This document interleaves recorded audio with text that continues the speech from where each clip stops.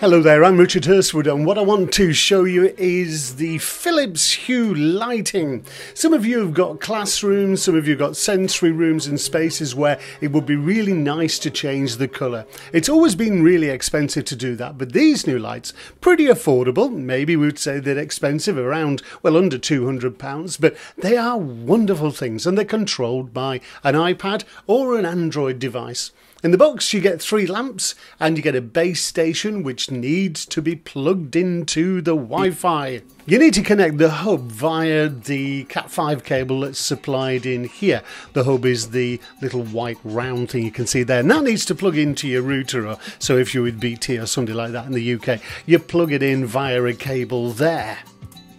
And you're also going to need a main supply close by as well, because you need to actually plug the hub in. Now this is really easy to work, and the instructions are really funky as well. There's only 3 steps you need to do to get the whole thing working, and it has brilliant control. So let's have a look. Screw in your Hue bulbs and turn on your wall light switches. So that's what we're doing. I've got some of those big light shades from IKEA, these, and I've got some lamps in there at the moment, this Phillips screw fitting, so the Hue lamps are going to go straight into it. So all you do, take out your existing lamps, which for me was a bit of a struggle, and then get your Hue lamp and just replace it. Pop it in there, then the instructions tell you to switch it on.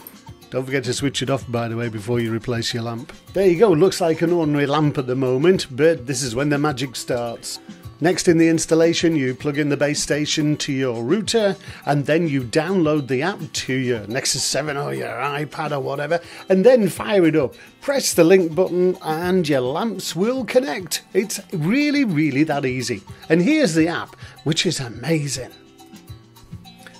Now from the app itself you can just choose different scenes. Here I'm on an iPad mini, and you can see that I'm just changing the colour of the light by changing the scene in the app.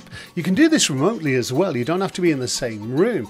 Apparently you can be somewhere else completely and control the lighting in your house. That's really handy if you're going on holiday. Now, you can get any colour you want, millions of colours allegedly, so you can change it to any colour you like. And the 3 lamps, I've got one in the hall, I've got one in the lounge, and I've got one up on the stairs as well. So with the app you can control them individually, as I'm doing here. You can see the one upstairs is just changing colour there, and the one downstairs I'm keeping on a purple. Then again, if I want to change the one downstairs and leave the one upstairs, I can do that. If I want to change them all together, I can do that as well. This is really flexible and it's brilliant fun. You may say to yourself, what's the application for this? Well, firstly, the reason why I like this is because it is literally changing a lamp. All you're doing is replacing your present lamps. The reason why I may want to use this is because I might want to create a space in a classroom just with a calming blue or purple on, or an invigorating red or something like that. And of course, the application in sensory rooms, well, it speaks for itself. It's pretty cheap. Right, let's take a look at the app. It works on both the, well, I've got it here on a Nexus 7 and on an iPad mini. I will say, however, it looks a lot nicer on the Nexus, but it has its little problems. This has got a really interesting control system. Let's click on the Hue app and you can see it there. Running this on a Nexus 7, but it's the same on the iPad.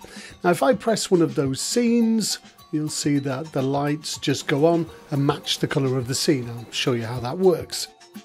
So if you want to edit a scene, you click on the little pencil there it is, and you can see 1, 2 and 3, those little dots, those are little indicators for your lamps. So lamp number 1, lamp number 2 and lamp number 3, which is your lounge, your whatever you've set them up as. So I want number 3 red, number 2, I want lamp number 2 to go purple, and I want lamp number 1, let's just shift this down into where should we have that?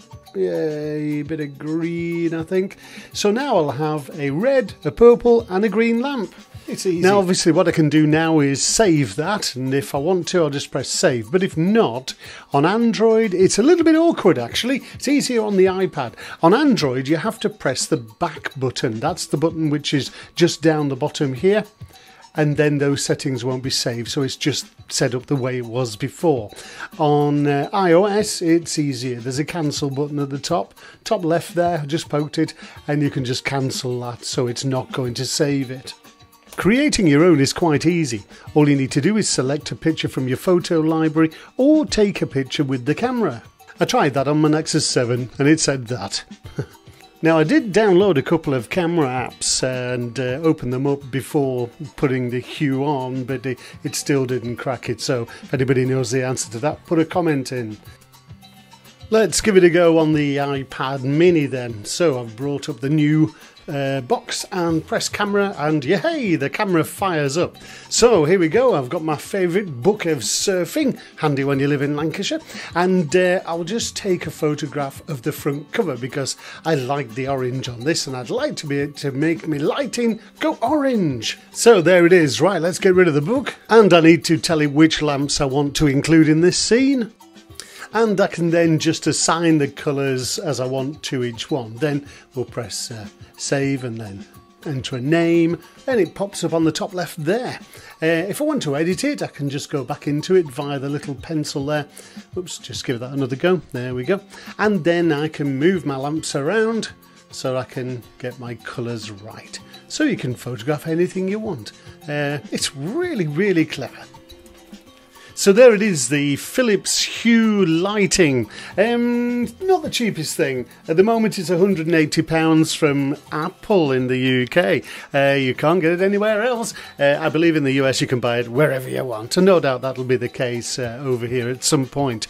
I like it. 3 lamps for £180 sounds like a lot of money. Your extra lamps are £50 each. And again, it does sound like a lot of money, but you know, it saves you on installation.